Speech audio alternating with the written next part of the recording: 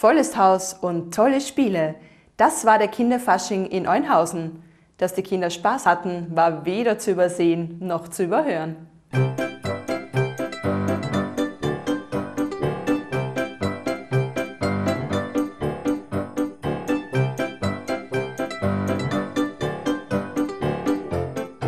Wir haben heute und heuer ein Programm mit Schwerpunkt einen Roboter, der ein paar Teile verloren hat. Wir beamen durch die Galaxie, sammeln die Teile wieder ein und helfen diesem Roboter wieder vollständig zu werden. Sind dann Ihr Kostüm schon an den Leib geschneidert? Ja, 15 Jahre hat das durchgehalten. Jetzt wird es schon langsam mürbe, aber wir werden es noch ein paar Jahre tragen. Ich bin alle Jahre der Oberkasperl und das wird auch so bleiben. Was bist du denn? Eine Spanierin. Ein Vampir. Ich bin Heidi. Eine Hexe. Was gefällt dir am allerbesten beim Fasching?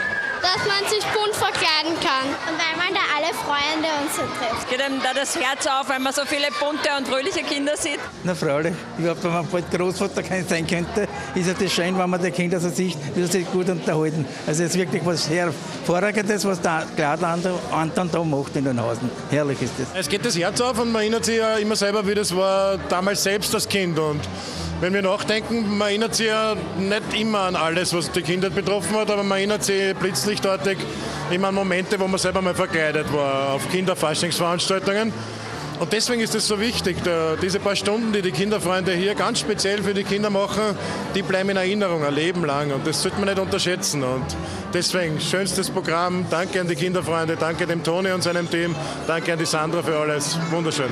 Das beweist, dass Raskirch eine der überhaupt die kinderfreundlichste Stadt derzeit in Niederösterreich ist, mit einem tollen Kindersystem, was Kindergärten, Krabbelstuben, Schülerhort und über die Kinderbetreuung. Da sind wir ja federführend, was die Spielplätze betrifft. Das schlägt sich natürlich auch nieder bei den Kinderbällen und da sieht man, dass die Menschen, wenn es Angebot wird, auch das Angebot annehmen. Und da ist die Stadt Raskirchen mit dem Bürgermeister, mit der zuständigen Stadträtin und auch mit den Ortsvorsteher sicher federführend. Da sind wir sehr stolz drauf. Es ist ganz toll, wenn man sieht, was sich da abspielt, wie viele da heute gekommen sind, um da das erste Faschingsfest unserer Saison zu feiern.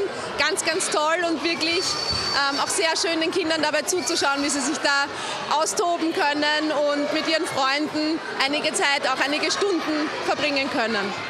Ihre eigenen Kinder werden auch, oder Ihr Sohn hat auch schon Spaß und ist untergetaucht? Ja, dem taugt das schon sehr. Die kleine Tochter kommt dann noch nach, die macht noch ihr Nickerchen.